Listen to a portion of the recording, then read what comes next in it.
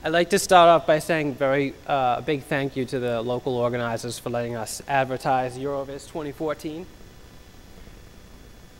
So if you haven't found out yet, we're going to have a big party in Swansea, Wales, starting on June 9th, 2014 in Swansea.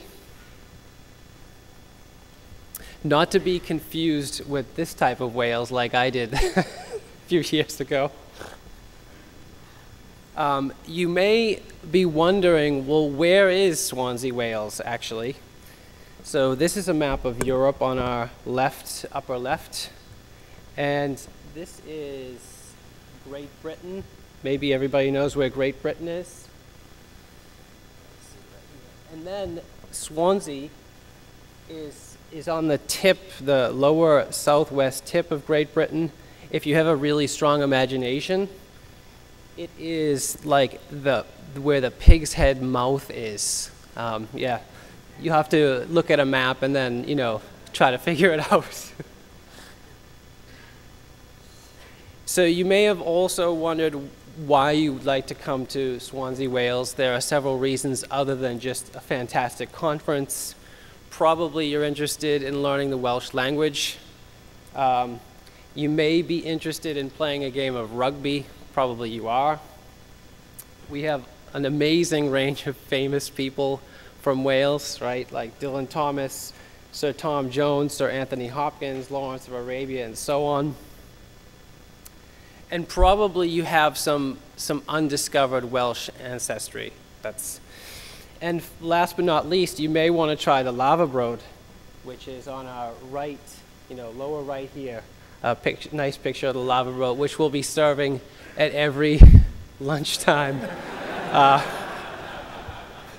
and break time, yeah, and breakfast. Some more great reasons to come to Wales are the natural beauty in the surrounding landscape. So Wales is the highest density of castle ruins in Western Europe.